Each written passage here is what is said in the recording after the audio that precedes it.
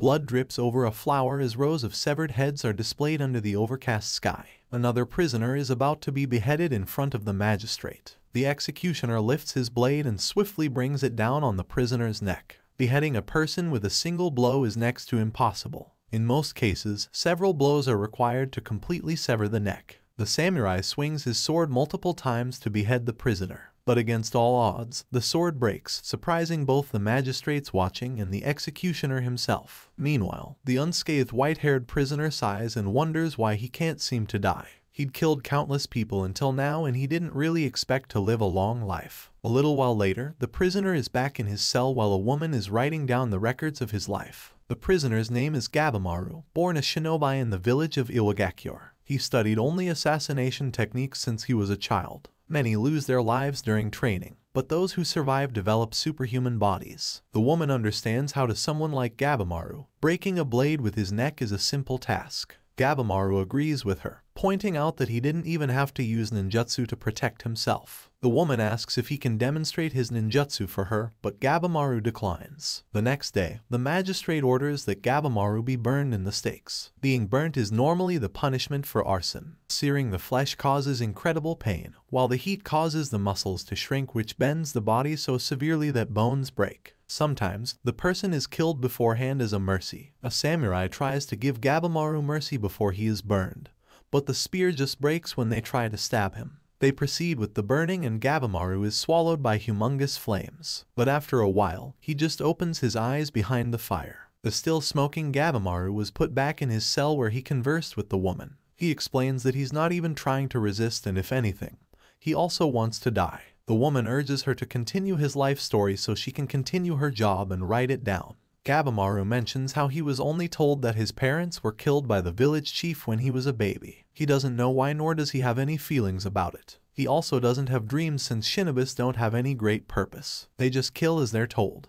As to why he was caught, it was because he tried to leave the village. Thus, his allies betrayed him when they were on a job, leading to his capture. The village chief probably ordered them to do it since they don't allow anyone to leave. The next day, Gabimaru was sentenced to execution by bulls. In the courtyard, bulls were brought out which were then tied to his legs. The method not only removes the person's legs but also splits them from the groin to the chest. A samurai starts forcing the bulls to run and the ropes attached to Gabimaru's legs are pulled taut. Yet the bulls are already down and out of breath and Gabimaru is still unscathed. The magistrate is starting to get angry at all the humiliation. The woman walks up to Gabimaru and mentions that despite him stating that he wants to be killed, she observed that he was still resisting. She then asks her why he wanted to leave his village. Gabimaru explains that he was the best in Iwagakure. He had the chief's recognition and married his daughter. However, the daughter was an idiot, being a carefree, naive, and sheltered girl. She turned his life upside down, nagging him to remove his shoes when entering the house, to pray every day,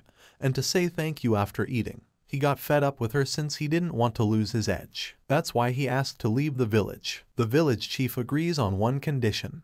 He has to do one last job. After getting captured, he realized he was set up. He then realized it was stupid of him to defy the chief in the first place, so he gave up on life. Later that night, a samurai urges the woman to not involve herself with Gabimaru for her safety. He tells her that he's not only Gabimaru, the former shinobi of Iwagakure, but he is Gabimaru the Hollow, a legendary hollow man, without blood or tears, who killed 20 men when he was arrested. He also tells her that rumors say the shinobis of Iwagakure consume an elixir of life, the medicine of immortality from Shinsekai. However, she just points out that if he really is a hollow man, why would he fight back so hard that he killed 20 people? Meanwhile, Gabimaru is thinking about what the woman said earlier. He realizes that she was right, he is indeed resisting. When they tried to chop off his head, he reinforced his neck. He wonders why he just doesn't die when he has no more attachments in life. When tomorrow came, Gabimaru was sentenced to death by being boiled in oil. Oil combusts at a temperature of over 370 degrees, so it couldn't be kept boiling long in earthen pots. This doesn't matter since everyone dies before that happens, but Gabimaru is now walking away from the shattered pots with his body in flames and unharmed. He wonders why he seems to be enduring it. He should have no lingering attachments left. He should be empty. Meanwhile, the magistrate is shaking in anger at another failed execution attempt.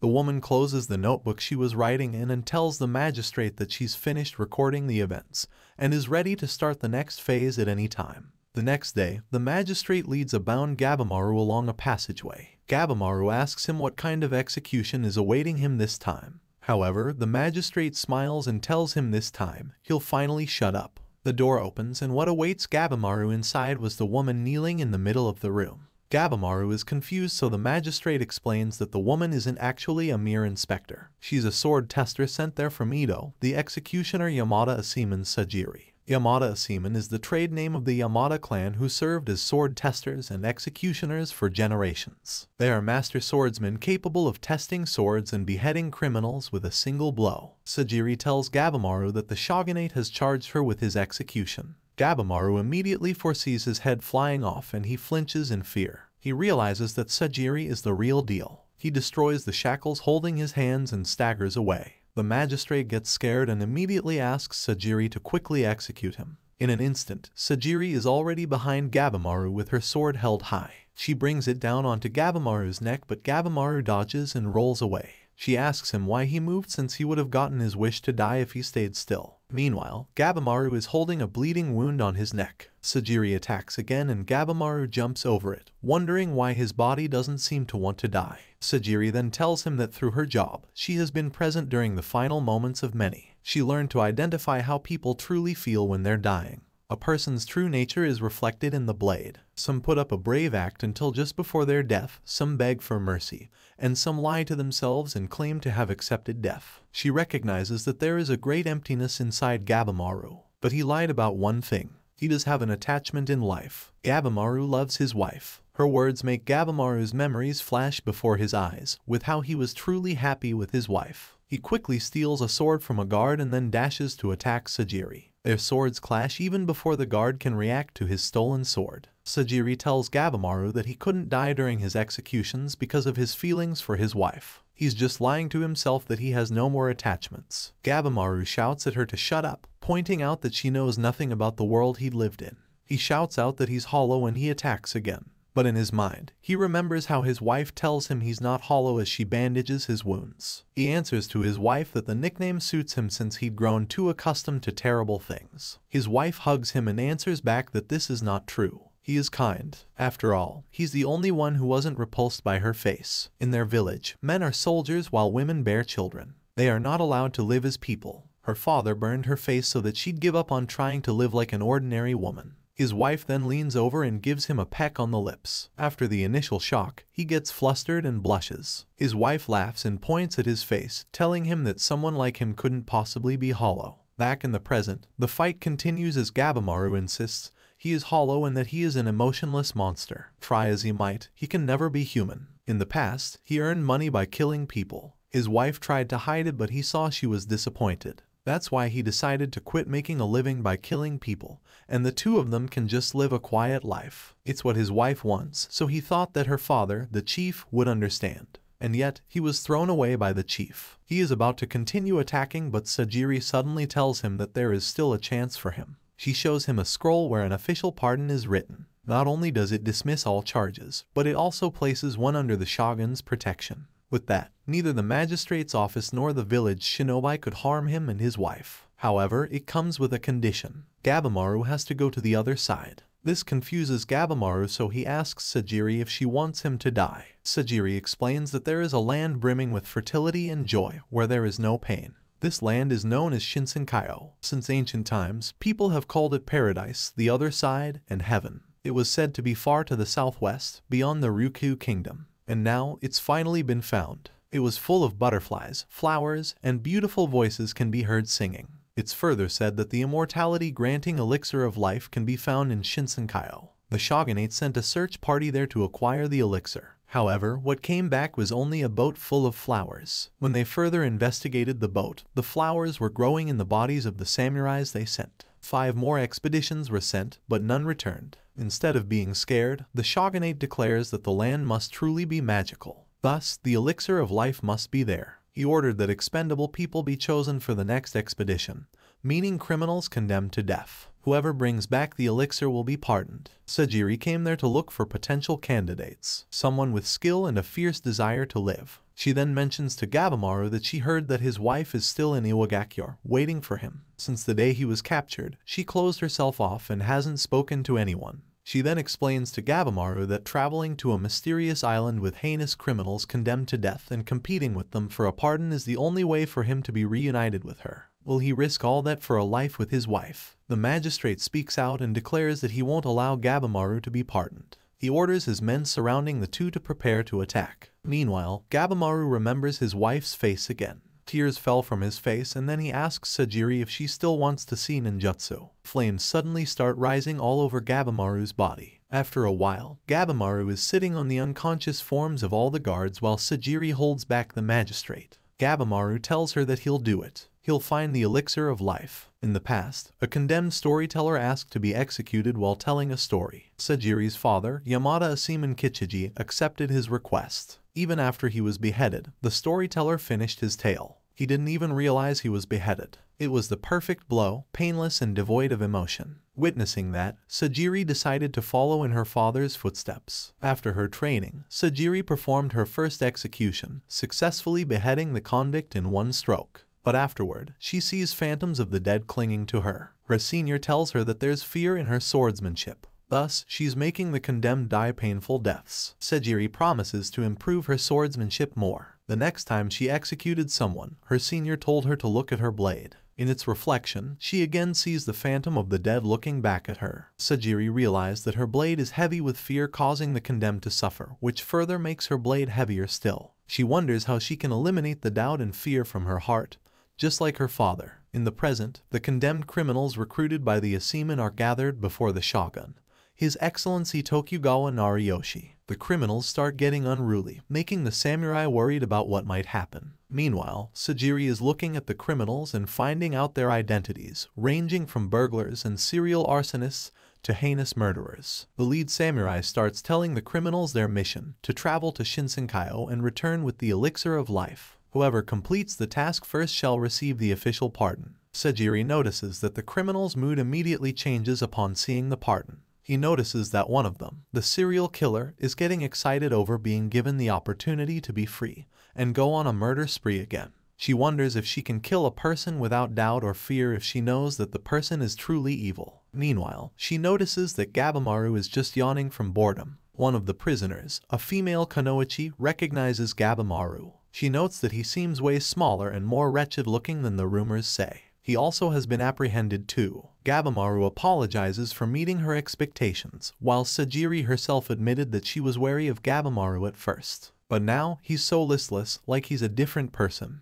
Is he just like the other criminals, or is he even more evil than them? She checks her blade, but she shakes when she hallucinates a phantom in her blade's reflection. The samurai next describes to the prisoners the island they were going to. However, the criminals start shouting and getting rowdy again. This prompts the head samurai to order the criminals to remove their masks. They then brought in front an object covered in a white sheet. They removed the white sheet and underneath was a man with flowers and branches growing out of him. The samurai explains that he's the only sergeant who returned alive from a recent expedition. As they can see, he's no longer human. When he returned, he had lumps all over his body, which began blooming the next day. The roughly 60 other members of the expedition are still missing. They also don't have the slightest clue about what's happening on the island, considering that the man before them is their only source of information. The criminals start crying out about how they weren't told how dangerous the islands are. Meanwhile, one samurai insists that blossoming into flowers would be a mystical blessing since it came from paradise. The criminals argue against him and the samurai demand that they be grateful for being granted an opportunity to travel to paradise in the first place. One of the criminals, a young kid, asks how sure they are that the elixir is there in the first place when they don't have any information from the island. The head samurai answers that they can still just drop out from the expedition since participation is voluntary in the first place. A tattooed criminal accepts his offer and walks away from the meeting. But before he can leave, an Asiman beheads him. The head samurai further explains that monitors will be assigned to them when they arrive on the island. After all of them are convicted criminals on death row. Thus, the Yamada seamen will accompany them as their monitors. If they act out, they'll be beheaded on the spot. Naturally, if their monitor dies, whether by accident or homicide, then they'll be beheaded too. If they return without a monitor, they won't be allowed onto the boat. Gabimaru asks Sajiri if this is true, which she quickly confirms. He accepts this quietly, which makes Sajiri ponder if he's brave or just dumb. The shogun then speaks up and whispers something to his head samurai. After receiving his instructions, the head samurai further explains that before they land on the island, they have to reduce their numbers. All of them won't be able to land on the island since the ship's capacity and the number of seamen available are limited. The criminals are confused by what he means, but one of them slowly speaks out. The scarred young man was choking another criminal and reveals to them that the samurai just wants them to kill each other. He bashes another one's head with a rock and urges the others to act quickly or else they'll be killed. The head samurai agrees with his assessment, saying that anyone who dies there would have been useless on the island anyway. However, he warns the criminals not to untie their hands. A chaotic brawl ensues, with criminals breaking each other's necks, kicking each other, and bashing each other's heads with a rock. Sajiri surveys the chaos, while Gabimaru just sits quietly in his spot. As the fighting continues, more and more criminals die. The shogun is enjoying the show since he doesn't often see fights to the death in their day and age. Meanwhile, the head samurai holds the shogun in contempt since there's no point in watching the brawl. With their hands tied, the criminals can't even fight properly. It's just a chaotic free-for-all. The shogun then asks another samurai which of the criminals has red seals. These denote the criminals with exceptional skills that might even border on superpowers. The samurai points them out one by one. First is the blonde-haired scarred man who started the brawl. Despite his young age, he led a group of bandits. He's an extraordinary fellow who established a bandit village deep in the mountains of Iyo. Next, the woman who recognized Gabimaru. She was involved in the invasion of Sajawa Castle. She's a kunoichi who neutralized every last retainer in the castle. Then, a long-haired master swordsman known as the Blade Dragon. Next, a massive fellow said to eat bear's head first. Rumors say neither swords nor spears were effective against him. Among them, the most notable is the living legend, Gabimaru the Hollow. However, when the samurai points at him, they are confused since he's just standing in the middle of the brawl, not moving. On the sideline, Sajiri's senior, Izan, asks if she's feeling overwhelmed. Izan points out to her that it will be even more brutal on the island. Not just among criminals, but she'll be exposed to harm as well. When that happens, will she be able to kill? He then further tells her that she's not suited to their job. Sajiri gets hurt but she cannot answer back. Izan asks her why she bothered to wield a sword. The daughter of a warrior should live quietly in her mansion and stay far away from the fate of an executioner. Sajiri takes a deep breath and replies to him that if she could have, she would. However, even when they were young, she already knew that everyone born into the Yamada clan makes their living through people's deaths. Testing swords on bodies, beheading criminals, and making medicines from corpses are their future. Kids chased her all around and threw rocks at her, all the while calling her daughter of neck chopper a se. She can try to turn a blind eye to it, but the truth is reflected in the blade. Back in the present, a group of criminals plan to break out of the enclosure. They see Sajiri and decide to attack and steal her sword since she's a woman. Izan steps in to kill them but Sajiri stops him. Instead, she approaches them herself. She recalls how in the past, she cannot escape the executioner's fate. But she won't quietly accept it either and instead, she'll find her own fate. She readies her sword and prepares to attack. She feels her fear surfacing again but she still beheads the criminals charging at her. She wonders why her fear keeps clawing at her but then, she suddenly hears Gabimaru telling her that killing people is never okay. Gabimaru is now addressing the shogun and asking him if he can't come up with another way to choose who's going. They might be murderers, but not all of them killed because they wanted to. His guard gets angry at him for addressing the shogun so plainly, but Gabimaru repeats how killing people if you don't have to is the most natural thing in the world. Meanwhile, the head samurai orders a group of criminals to kill Gabimaru. If they succeed, they automatically get to join the expedition. The criminal gladly accepts his offer and picks up a rock. Gabimaru tries to reason out with them but the criminal answers back that he has no problems with killing if it means he'll survive. He throws the stone at Gabimaru but Gabimaru just dodges it. Left with no choice, Gabimaru sighs and decides that he'll have to fight back. The criminal asks him why when he thought Gabimaru didn't want to kill anyone but Gabimaru replies that he cannot afford to die either. Just thinking about what he's about to be burdened with weighs heavily on his mind. He then suddenly slashes at the criminal with his hands, ripping out his throat. He consequently attacks the convicts, killing each of them with a kick to the head or with his teeth. A group of them tries to rush at him, but he easily jumps at them and kills them. Their fight brings them to the shore, where Gabimaru keeps killing all his attackers, ending the last one by burying his hands in his chest. The shogun and the samurai are stunned by his prowess. It seems that they now realize that the man bathing in blood before them is truly the Hollow of Legend. Meanwhile, Sajiri remembers how Gabimaru mentioned how killing burdens him, which exactly describes how all her kills weigh heavily on her sword and are reflected on her blade.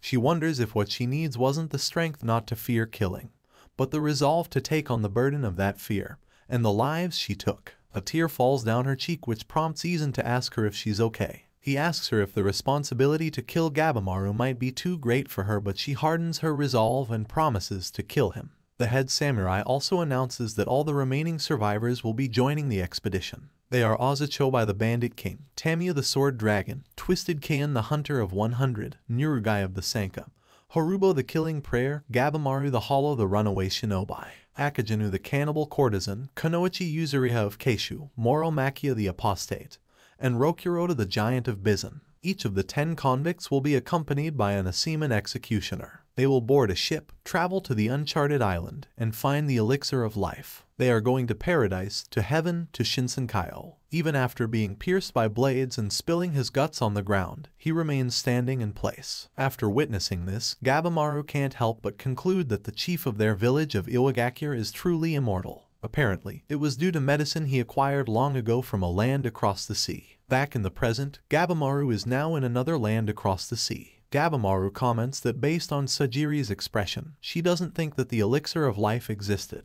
However, Gabimaru assures her that it's real. He doesn't know if it's in that place, though. The two enter the forest full of beautiful flowers and lush trees. Seeing their beautiful environment, Sajiri remarks that this place certainly makes one believe that the elixir of life might be found there. However, Gabimaru replies that it's creepy as hell for him. There's no rhyme or reason to the species and natural habitats of the plants growing there, which makes it unnatural for him. Not only that, they remember the flowers growing out of the samurai's body. Gabimaru breaks the rope binding his hands, but Sajiri tells him he is not allowed to do that. Gabimaru argues that it's ridiculous for them to expect to find the elixir with his hands tied. Sajiri insists that it's not their choice, it's the shogun's orders. She cannot overlook any attempt to break the rules. He instead points out that getting his hands tied isn't the only ridiculous thing about the expedition. They have only been given food and water for 3 days, and their only clue is a drawing. It seems like they're not actually trying to find the elixir. Sajiri threatens Gabimaru with her blade and explains that she is not his ally, she is his executioner. It's not her problem if he fails to find the elixir. If he refuses to bind his hands, then she simply has to execute him.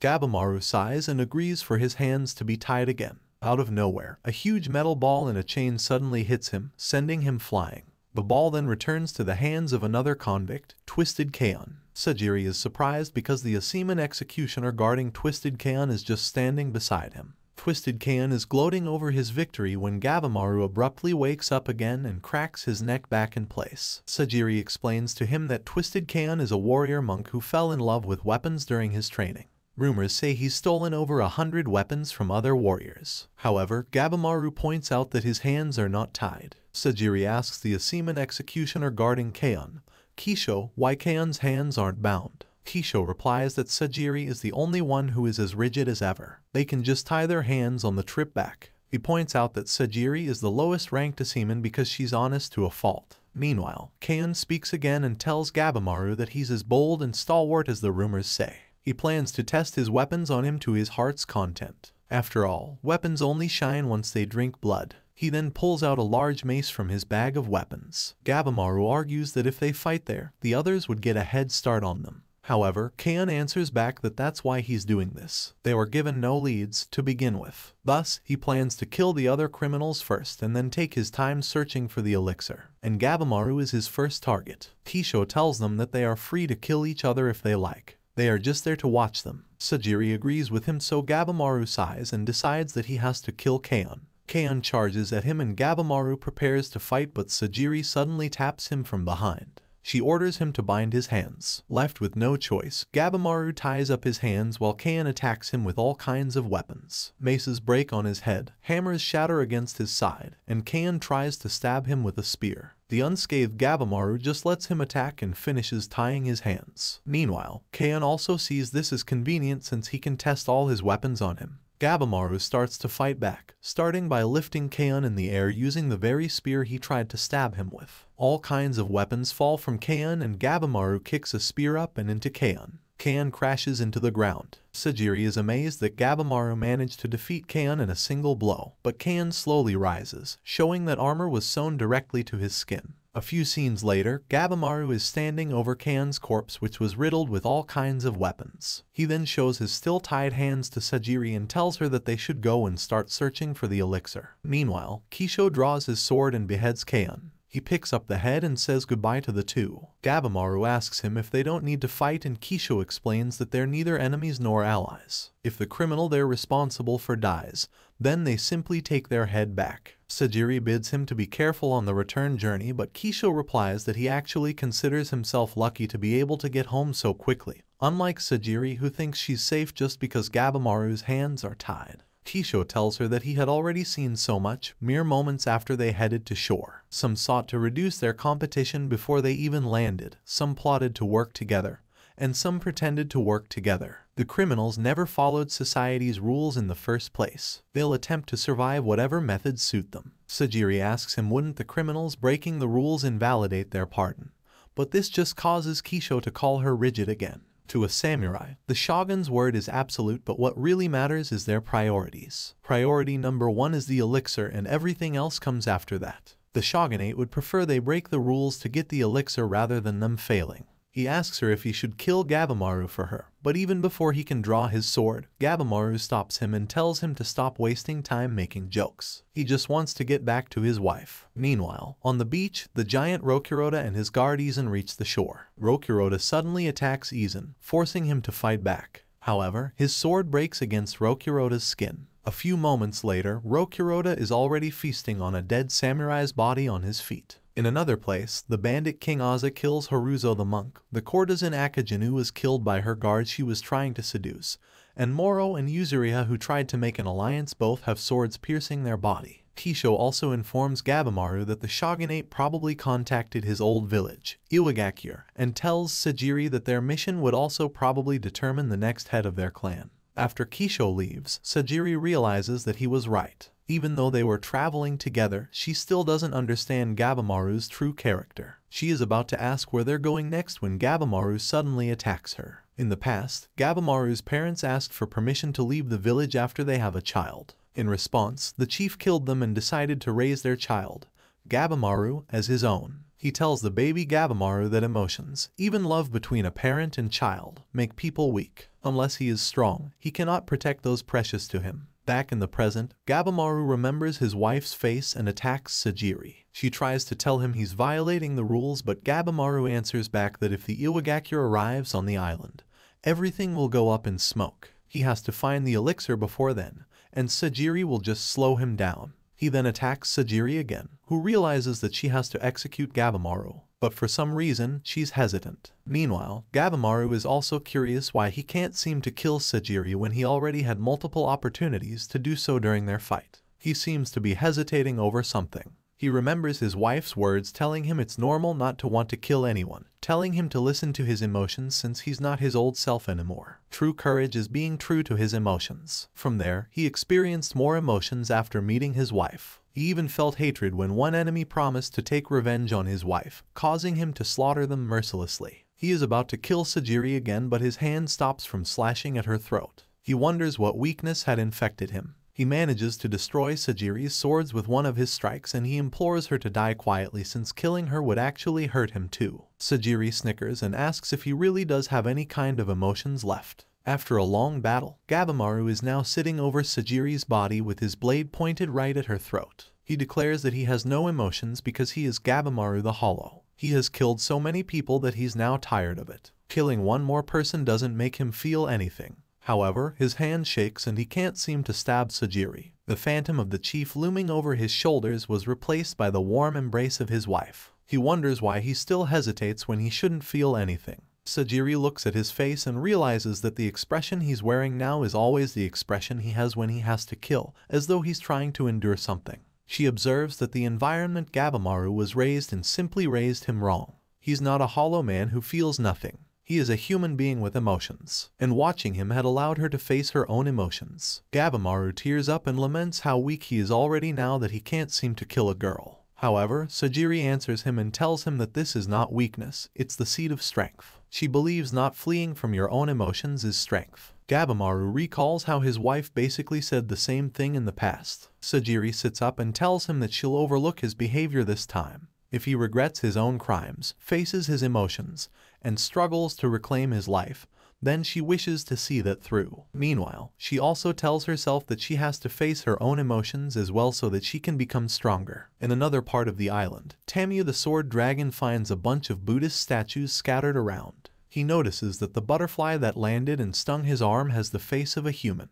He recalls how flowers bloomed from the corpses' bodies, so he quickly slashes his stung hand. Large scorpions also start showing up around him, and his Aseeman guard and huge gigantic human-like monsters start walking around. Meanwhile, scorpions are also showing up around Gabimaru and Sajiri as they face off against a monster with a fish head. Known as the Blade Dragon and unparalleled in 8 provinces, Tamiya used to look for men stronger than him to fight. When he finally stopped, a lord asked him to become his officer. The lord was a great man who took pride in his great mansion. His family symbol made him a dragon too, so Tamiya agreed to work for him. But during one drinking session, the lord tells him that he might be called a dragon, but he couldn't possibly kill a real dragon. Tamiya took offense to this, so he cut down the dragon on the lord's gate. Because of that, the lord's whole clan went after him and he was sentenced to death. Once he acquires the pardon, he'll be cleared of all charges, and then he plans to train again until he can split the lord's whole mansion in half. The Aseeman accompanying him comments that he doesn't understand him, and Tamiya answers back that the Aseemans are the weird ones for beheading people. The Aseeman named Fuchai answers that beheadings aren't the only thing their clan does. They also test swords and produce medicine.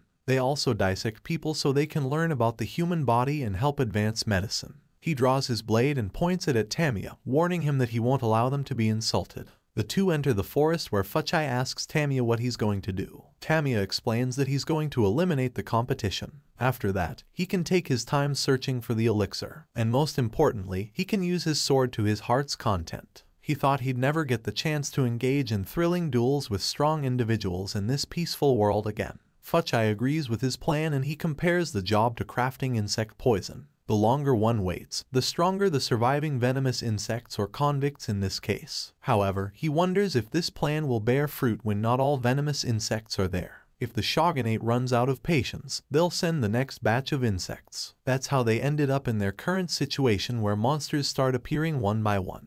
Gabimaru wonders what kind of creature stands before him now. It has the head of a fish, but it's also wearing prayer beads around its 6 arms. His instincts, however, are warning him that whatever it is, it's dangerous. The monster breaks off the prayer beads in his arm and attacks Gabimaru with all his 6 fists. Gabimaru jumps over them and kicks the head of the fish. The fish manages to grab him by the feet and throw him back to the ground. He stands back up and remembers their chief's teaching, Shinobi Rule Number 5, don't fight an unknown enemy. He wonders if he should just run or if he should bring Sajiri with him. The fish monster then wraps his tail around Gabimaru and flails him around. He was thrown yet again, and Sajiri checks up on him. Gabimaru sees his hand bleeding, so he tells Sajiri that they should run for now. Unfortunately for them, huge looming monsters with weird smiling faces start appearing all around them. They have been surrounded. Gabimaru activates his ninjutsu and starts attacking the monsters one by one. Sajiri is stunned by the otherworldly scene she's seeing. She wonders if she's truly in paradise or hell. A large monster slaps her, but she manages to dodge it. A centipede holds down her leg and the monster prepares to attack again.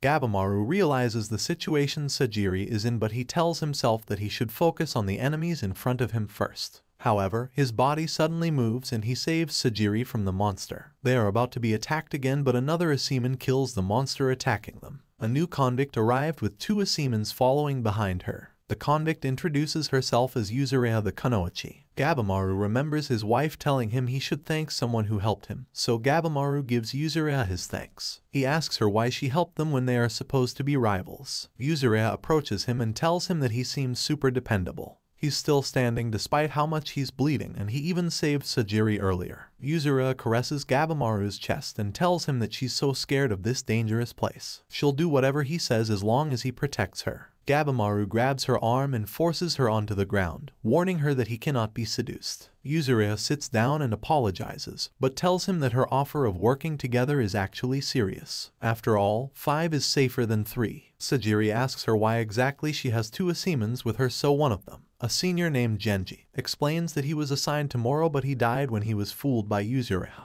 He then deemed that a single executioner was insufficient to control her, so he decided to guard her too. Gabimaru and Sajiri stare at him, sure that he was just seduced by Yuzuriha. The other Asiman introduces himself as Senta. Yuzuriha narrates that they ran into crazy bugs, monsters, and statues on their way there. They know just how dangerous that place is. Finding the elixir as quickly as possible is important, but there's no point in blindly charging in and dying without a plan. Sajiri also shares that there's no problem with them working together as long as they both agree. Yuzuriha reacts happily to her words and she quickly hugs Gabimaru, who brings her to the ground again. Gabimaru tells her that he cannot trust a kunoichi, but Yuzuriha smiles and abruptly pulls Gabimaru to the ground too. She then tells him that there's no trust. They can betray each other at any time. Even if they find the elixir, only one of them will be pardoned. She's just suggesting that they use each other for as long as possible. Gabimaru jumps away and Yuzuriha goes back, cutely begging Gabimaru to team up with her. She offers her information in exchange for Gabimaru's strength. For example, they seem to think the monsters are a threat,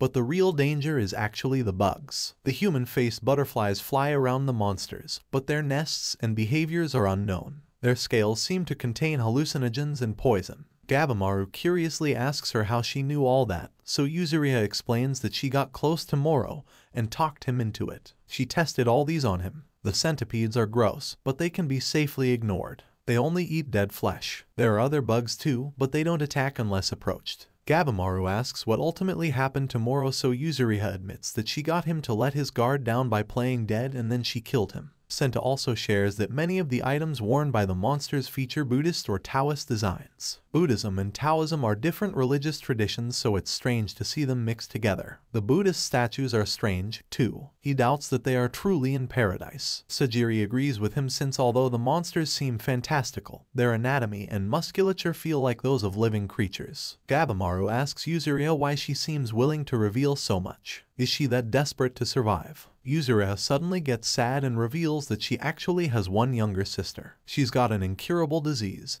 but they can't afford any medicine. She became a kunoichi in order to make money. She endured hellish training, but one day, the village chief told her she couldn't do something. And then, they betrayed her. Gabimaru tells her that if she's lying, she should just make her story short. Yuzuriha realizes that she was busted and tells him that she doesn't need a reason to want to survive. She just doesn't want to die while she's still young. Gabimaru has one last question for Yuzuriha and asks her what she actually did to Moro. Yuzuriha recalls how she left Moro with flowers growing out of him, but then replies to Gabimaru that she did nothing to him. He then finally agrees to team up as long as he gets information, as long as they're simply fighting together and not fully cooperating. Yuzuriha happily hugs him and thanks, but Gabimaru brings her to the ground again, reminding her that he's married. Meanwhile, Sajiri, who was watching them, slowly gets sleepy. She ponders about her performance since coming to the island. She lost her bearing against the monsters earlier, and she feels so powerless. She then faints into the ground.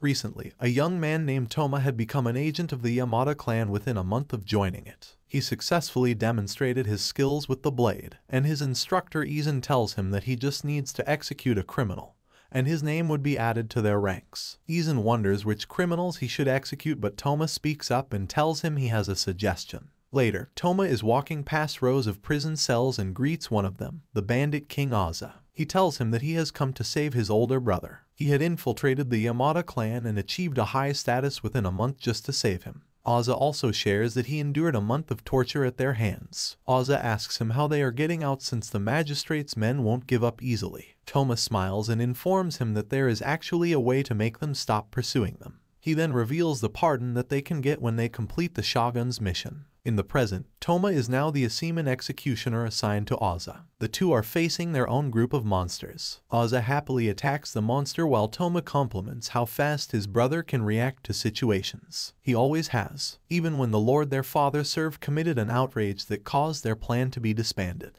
Even when their mother died while they were living in poverty. Even when their father was executed for avenging his lord. Even when they were attacked by bandits. He immediately reacts to the situation and ultimately ends up controlling it. He became the bandit king until the day they were surrounded by the police. Oza then ordered Toma to run away and rescue him later. Oza's blade breaks after fighting against a couple of monsters. However, more are coming, so he tells his brother that they are slipping through them. They weave and run past the monsters blocking their way. Unfortunately, one manages to grab Toma by the hair. He reaches out to his brother who stopped and looked at him, but then continues running away. Toma realizes that this is also why his brother is strong. He attacks the monster grabbing his hair and declares that they won't get past him. The monster standing in front of him suddenly gets blown away when Oza actually returns, now wielding their own weapons against them. Oza thanks Toma for buying enough time for him to pick up a weapon. Out of nowhere, a spear suddenly glances past his cheek, injuring him, and the monster who threw it speaks and tells them that murder is a sin. The monsters start speaking out and surround them, while the two siblings are stunned by this sudden development. Toma shakes in fear and wonders if they are not in heaven, but in hell instead, where sinners receive divine punishment. Oza recalls how his whole life seems to be affected by who sins and who commits a crime. He shouts out that he doesn't care anymore and starts going on a rampage, killing all the monsters with his huge axe. He declares that he'll just do what he wants to do. Toma watches his brother stand on top of a pile of corpses and appreciates how strong his brother truly is. He remembers how when they were kids, Toma was crying since they don't know what to do anymore, but his brother just consoled and tells him he can just follow him. Thus, Oza tells Toma their plan. They will kill every last monster and criminal on the island. Then, they can drink the elixir themselves. Not even death will tell them how to live. In another place, the unconscious Sajiri is being carried by her teammates as they further travel into the island. Sajiri dreams of her father looking at her disappointedly. She tries to ask him why, but she just wakes up. Genji greets her and explains that they are currently in a cavern on the island. She was poisoned by the butterfly's scales and lost consciousness. Sajiri stands up and Izan tries to warn her not to move around yet. However, she replies that she cannot do that since she always has to keep an eye on her prisoner. Outside, she was surprised to see the others sitting around as if they were camping. She asks them what they are doing, so Gabimaru explains that he's preparing dinner. Senta is mending their torn clothes, and Yuzahira is lying down on a hammock supervising them. Now that Sajiri is awake, Senta suggests that they go over what they know together. They can eat the food Gabimaru made while they talk. Yuzahira gets angry when she sees the food, pointing out that it was kiketsugen, a form of ninja ration. Gabimaru explains that he made them using stuff in the area. While he was out gathering ingredients, he also scouted out the whole island. Unfortunately, he didn't see anything promising in the area that might look like the drawing of the elixir of life. Yuzahira asks him if he knows something about the elixir of life, and Gabimaru's mind goes back to their immortal village chief. He decides to keep that info for himself and replies to the others that it's his first time hearing about it. Gabimaru then continues explaining that while gathering ingredients, he learned about the various flora. The species are mixed, but they are mostly ordinary plants found on the mainland. What caught his attention was that he found several flowers resembling the samurai who had become flowers. So where did the other samurai sent there ended up? He hypothesizes that most of the plants on that island they are seeing right now used to be those humans. The horrifying news brings down the mood of the group, and Yuzahira throws the food she was eating at Gabimaru.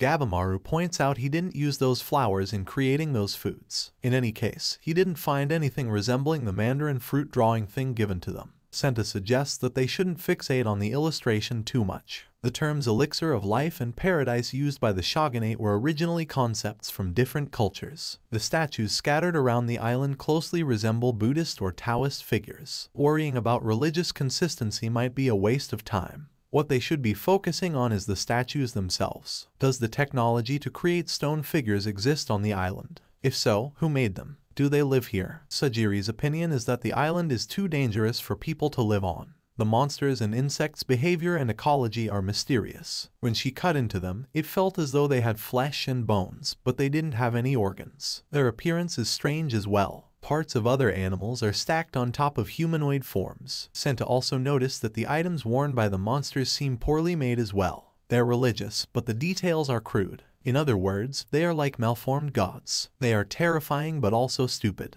Gabimaru shares that creatures that can survive without having organs point to immortality. Then it's just showing them that the elixir may be indeed on the island. Senta agrees with him, saying that their only clue regarding the elixir is the monsters themselves. Later, Genji advises Sajiri that she should take a boat back to the mainland. He can assume her responsibility since his own criminal is dead. He points out that Sajiri is a daughter of the Yamada clan first and a samurai second. As a woman, it's her duty to marry the next head of the clan. In her current condition, she will die on the island. Does she have the strength to kill Gabimaru? And her sword, she's already using someone else's and not her own. Sajiri recalls how her own sword was broken during her fight with Gabimaru. Genji tells her that a sword is a warrior's heart, and she has already lost the heart of the Yamada clan. Senta joins their question and asks if they can easily return. Most samurai sent there didn't return. Even if they use a boat, he's not sure if they can escape. Meanwhile, an seaman named Tenza is trying to escape the island on a boat with his convict, Nurugai of the Sanka. Nurugai doubts that they can leave because the currents are against them. Even if they can escape, then he will just get executed for failing to get the elixir. Tenza promises to talk to the shogunate on his behalf. He promises to take him home since of all the criminals participating, Nurugai deserves to live the most. In the distance, they finally see a large boat looming on the horizon. Tenza gets excited, but as they near it, they see that it's actually the shipwrecks of all the expeditions that had come before them. They then see mysterious creatures lurking around the shipwrecks, so Tenza pulls out his sword to defend them. Nurugai scolds him since most animals are sensitive to shining objects and hostility. But it was too late. A large tentacle attacked them and destroyed their boat, leaving them stranded on the shipwrecks. More tentacles start appearing around them, and they have to run with Tenza slicing any tentacle that comes close. Nurugai recalls his grandfather's words to run since he is the last of the Sanka bloodline. He wonders if his current situation is the result of divine punishment. In the past, Nurugai offered to help a group of samurai who were lost in their mountains. The samurai instead asks if he is part of the Amishi and if possible, he would like to rest in their village. However, the samurai instead massacred their whole village. It turns out that Amishi is a term for those who refuse to submit to the shogunate and live as unique cultures in the mountains. Under the current shogun, they're considered as insurrectionists. After killing everyone, they capture Nurugai in hopes of torturing the location of the other villages from him.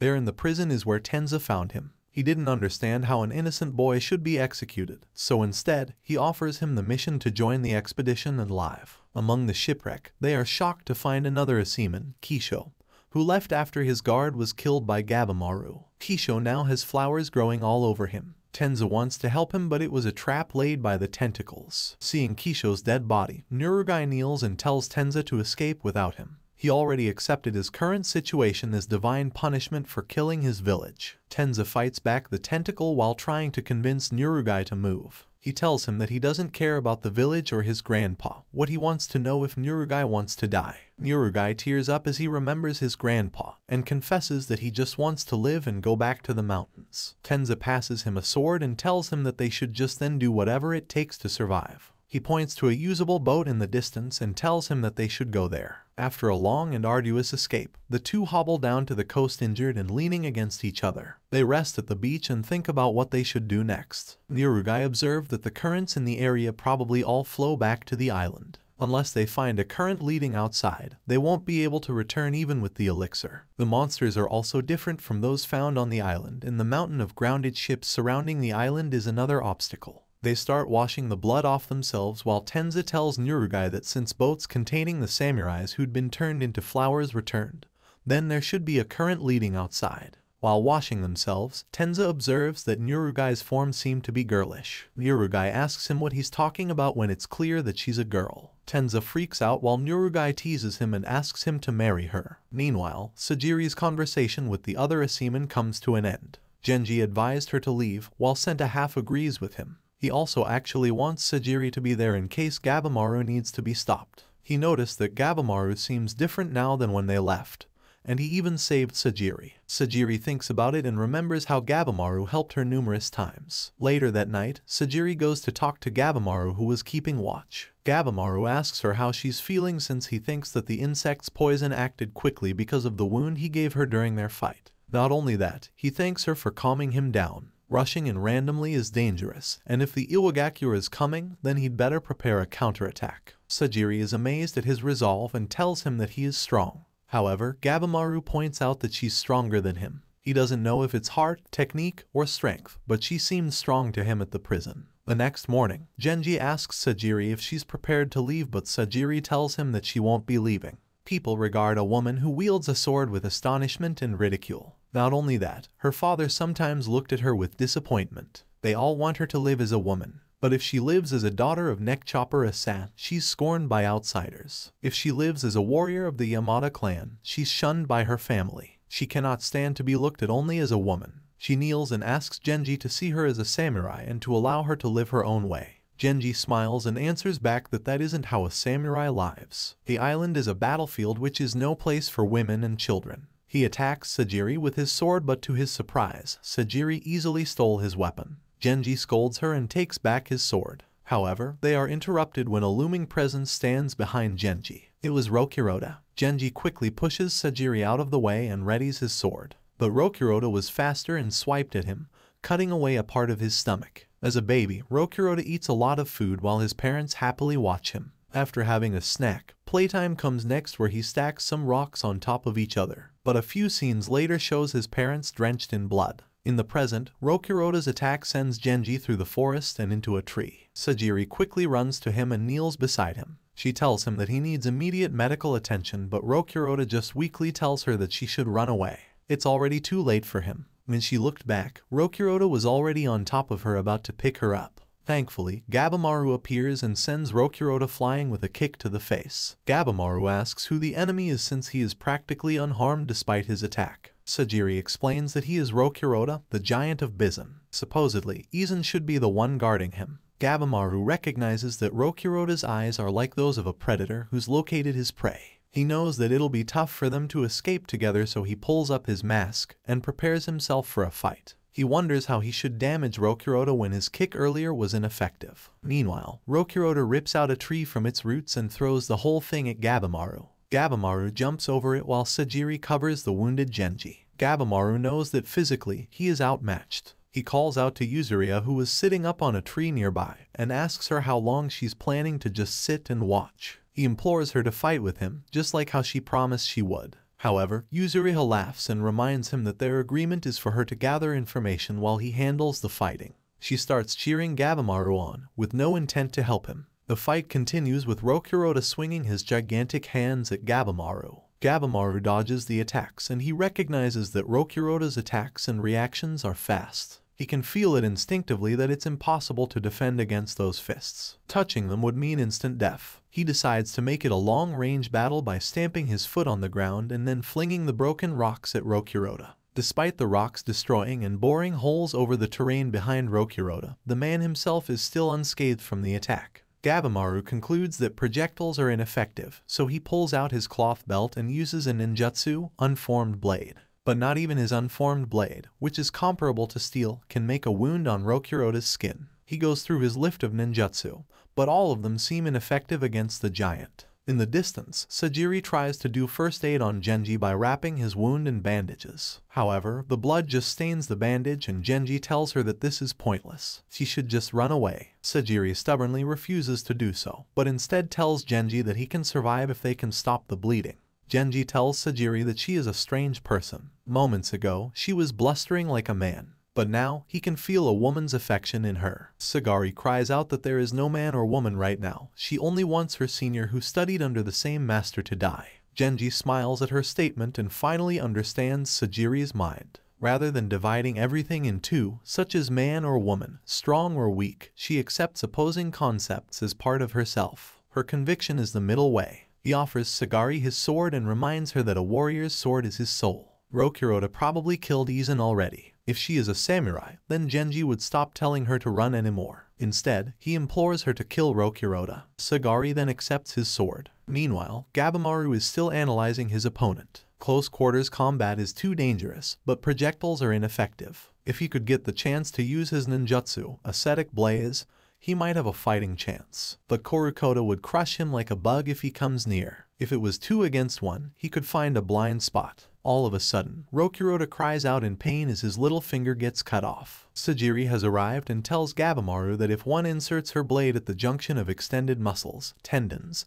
and bones, even the strongest body can be cut. Understand the structure of the opponent's body and strike at the gaps. That is the Yamada Seaman style. She brandishes her sword and joins Gabimaru. Senta, who was watching the spectacle with Yuzuriha, voices out that he would like to go tend to his fellow student's wound. Yuzuriha, however, points out that it's already too late for Genji. More importantly, no monsters have approached despite the noise they are making. As such, it would be more beneficial to observe them.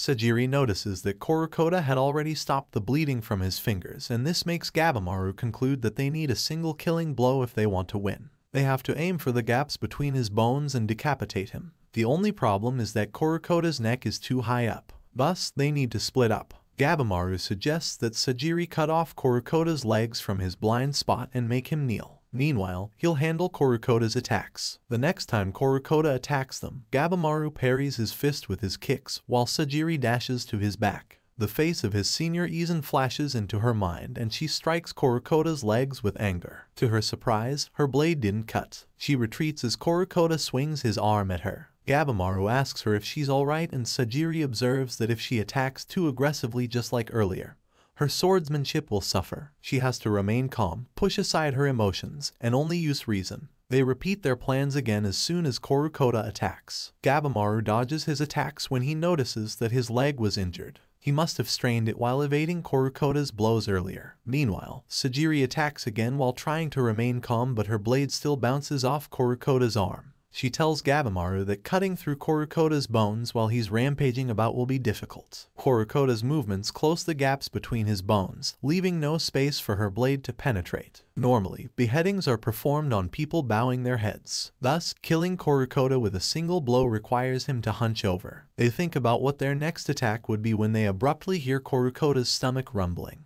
Then all of a sudden, Kurokoda starts crying so loud that everyone in the vicinity was forced to cover their ears. This distracts Gabimaru enough that he didn't notice Kurokoda's next attack, and he was hit full force and into the ground. Gabimaru stands up from the rubble. He was able to withstand the attack, but he starts vomiting a large amount of blood and he falls to his knees. Kurokoda attacks the wounded Gabimaru again, forcing Sajiri to jump in front of him. She recalls Genji's words about her conviction being the middle way, and she realizes that instead of rejecting her emotion and just using her reason, she can just accept the opposing concepts as they are. This allows her to calm herself and deflect Kurokoda's attack with her sword. She turns her emotions into strength but uses logic to keep sight of the objective. That is the middle way. Gabimaru's eye widens upon seeing Sajiri's strength. Senta, who was watching the fight, also comments that normally Sajiri's rank is 12th, but their clan ranks aren't determined by pure skill alone. They're assigned according to their suitability to lead the clan, so Sajiri loses rank simply for being a woman.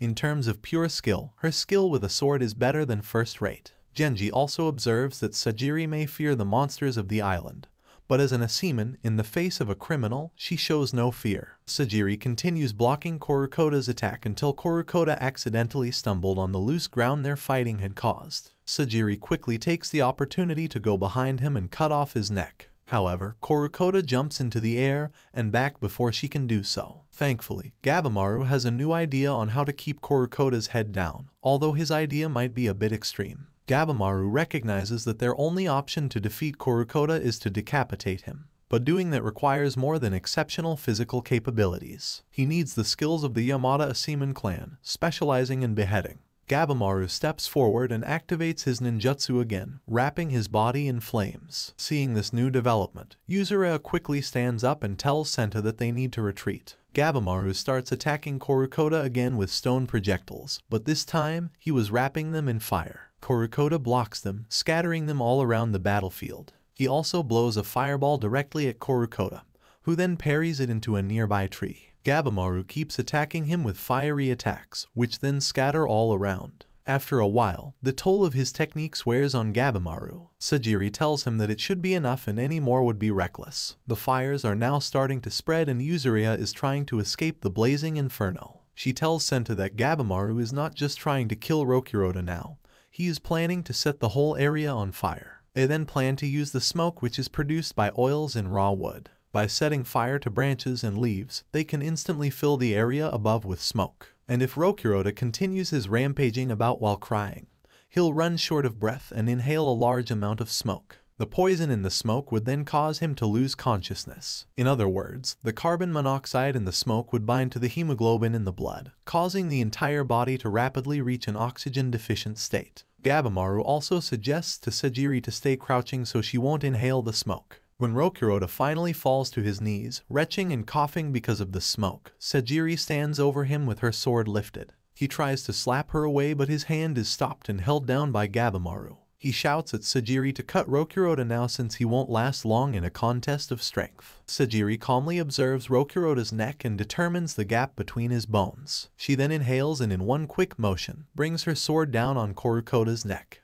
Before he dies, Rokuroda's life flashes before his eyes. He was just a big hungry boy who, due to his immense strength, destroyed everything he touches. One time when he was hungry, he mistakenly slapped his parents, killing them instantly. He can never understand why he's always hungry, or why no one wants to play with him. Sajiri apologizes to Rokuroda for frightening him and allowing him to go on a rampage. She understands that Rokuroda is just misunderstood and she gently caresses his cheeks. She then closed the eyes of his decapitated head and bid him to rest in peace. Meanwhile, Gabimaru tells her that they should be going now since the flames are getting stronger and it might attract the monsters in the area. Sajiri takes one last look at Genji and runs away with Gabimaru. Memories of her time training and being taught by Genji and Izen flashes in her mind. Later, when they are far from the fire, Gabimaru and Sajiri are hiding in the bushes and watching the monsters walking around and heading toward the flames. This confuses them since normally, animals instinctively avoid fire. Gabimaru sighs and suggests that they should head in the direction where the monsters came from.